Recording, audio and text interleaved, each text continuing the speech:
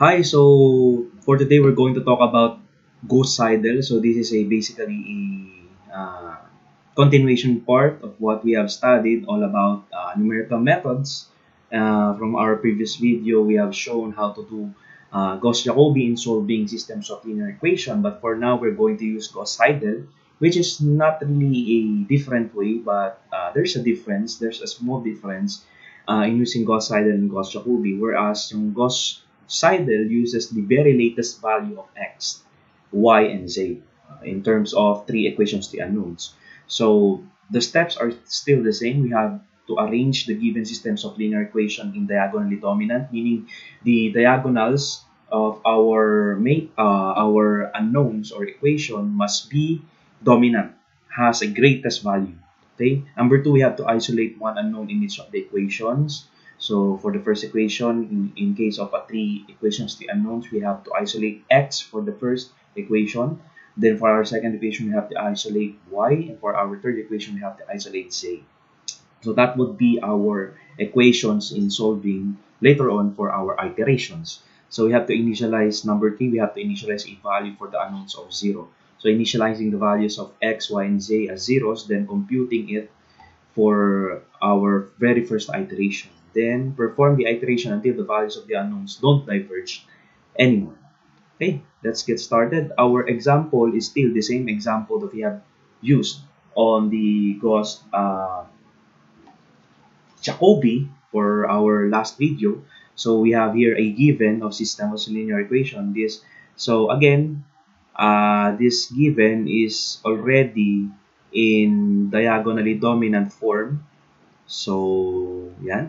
So we have 19 that is greater than 13 plus 14.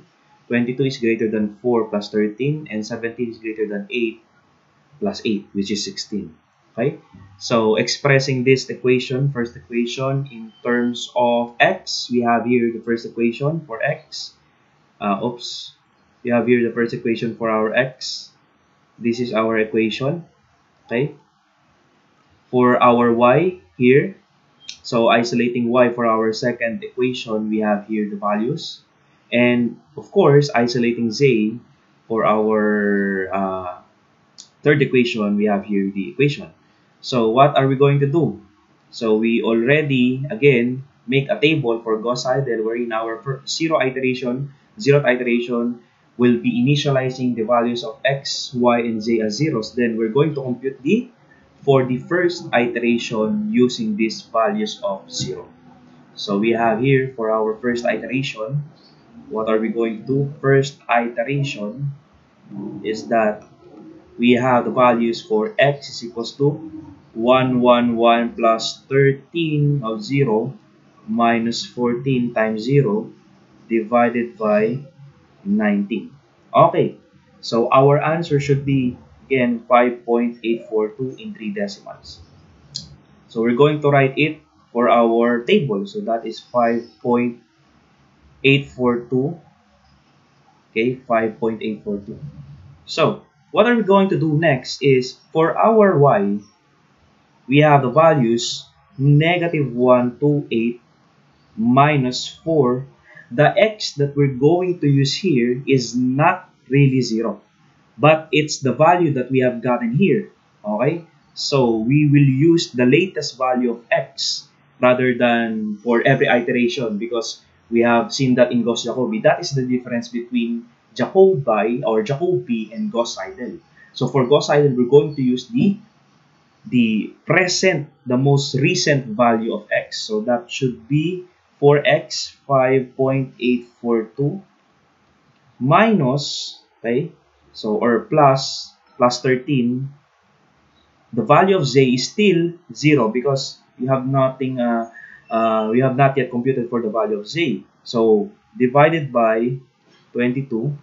So that should be equal to negative 6.880. So we must write that in our table, negative 6.880, negative 6.880. So that should be our value, okay? And again, in computing for our z, we have here z is equals to 10 minus 8 Again, the value of x, the recent value of x, that is 5.842 minus 8y. And again, we're going to use this y, negative 6.880 divided by, I think so, 17. So, according to our equation, okay? So, that value should be 1.077. Okay? So, again, we're going to write it up in our table, 1.077. For our second iteration, we shall be performing the same process for our second iteration. So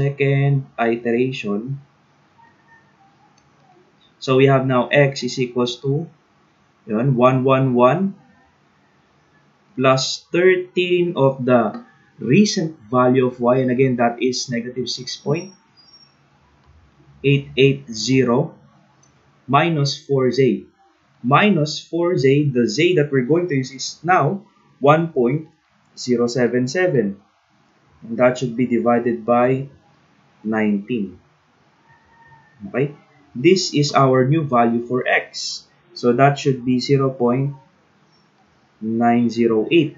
So for our y, again, we're going to compute negative 128 minus 4x. Again, if this is the x, this is the recent value or the latest value for x. So we're going to use that 0.908, okay, plus 13, the value of the very recent value of z. So 1.077, 1.077. And of course, we shall be getting an answer of negative 5.347.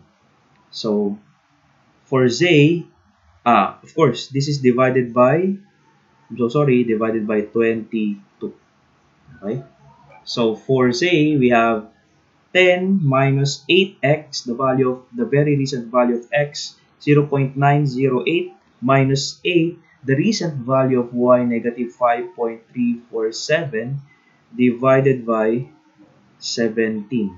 And our value should be 2.677. So, writing it in our table, we have here 0.908 negative 5.347, and we have 2.677. Again, computing for the third time, okay, computing for the third time for our third iteration.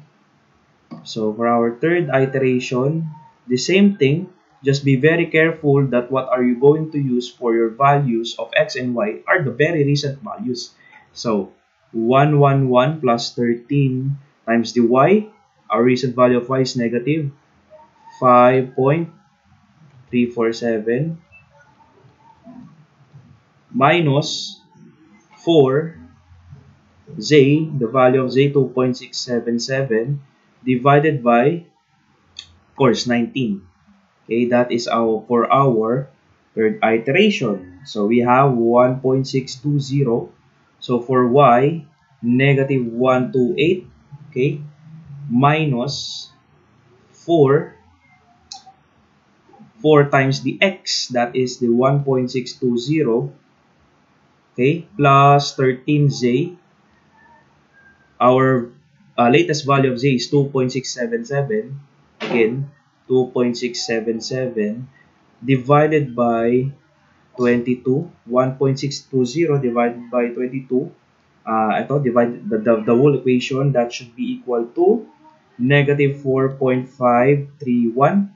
And for our value of z, we have 10 minus 8, the value of x, 1.620 minus 8 times the recent value of y, negative 4.531, divided by, of course, 17. So that is equal to 1.958. And again, we're going to write it up on our table of values. So we have now 1.620, negative 4.531, and we have 1.958. So for our fourth iteration, again, I'll be solving only up to 5th iteration, then you will be the one responsible for solving the other iterations, okay? Until we arrive at a value that is not diverging, okay? So we have, still we have 111 plus 13. The value of our very recent y is negative 4.531, okay? Minus the 4z, which is the recent value of z, 1.958. That is divided by, again, 19. So our value of x should be 2.330. So for value of y, that is negative 128 minus 4 times the very recent value of x, 2.330, plus 13, the recent value of z, is 1.958. That is divided by 22, if I'm not mistaken. Okay, I agree, that is 22.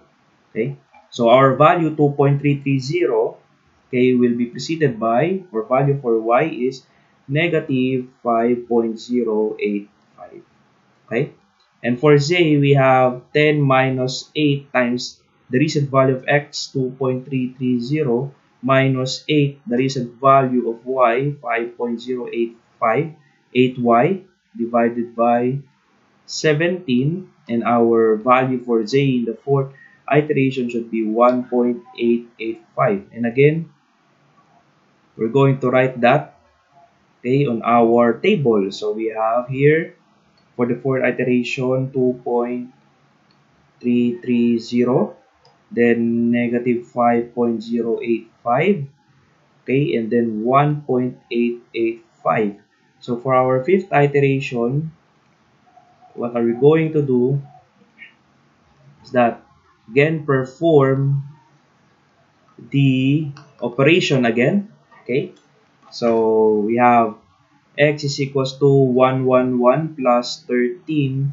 The recent value of y, of course, is negative 5.085, okay? Minus 4 times a, 1.885, okay? That is our value, divided by, of course, 19. So our value should be on the 5th iteration of x, that is 1.966. Okay, and y is equals to negative 128 minus 4 times the value of x, 1.966, this value, plus 13, the value of z is 1.885, divided by 22, and our answer for y should be in the 5th iteration negative 5.062. Okay, and for the value of z, we have 10 minus 8 times the x, 1.966, minus 8 times the value of y, negative 5.062, divided by, of course, 17. So our value for z in the 5th iteration should be 2.045. Okay. Oops. So for our table, for our 5th iteration, we have 1.966, negative 5.062. Okay. And then we have 1.885. So as you can see here, if you're going to round this off, okay, well, exactly, the answer here is the same as for the Gauss Jacobi because we have the same given. Okay, the answer here should be 2, negative 5, and 2. Honestly, if you're going to continue this up to, let's say, 9th iteration, let me just write the values. So 1.948, that is your job to compute that. Okay, negative 4.964, and we have 2.008 for 7th iteration. We have 2.023 for the y negative 4.999, almost negative 5. So 1.989 for z. So we have for 8 iteration, we have 2.003. We have negative 5.007. We have 2.002. Okay. And for 9th iteration, we have 1.995, negative 4.998, and we have 2.001. From here, we can make a guess that the values is 2, negative 5, and 2. Well, of course, if we're going to continue this, let's say up to, let's say 20 iterations, so we must get an answer of 2, negative 5, or 2. 20 iterations or more. Let's say up to 100, okay? We shall get an answer of 2, negative 5, and 2. Okay, the answer we get is still the same for Gauss Jacobi on our previous video a while ago, but the process is still the same. Okay, the point is there is only a small difference between Gauss Jacobi and Gauss Seidel, whereas in Gauss Jacobi, for every iterations you're going to use the x, y, and z. Okay.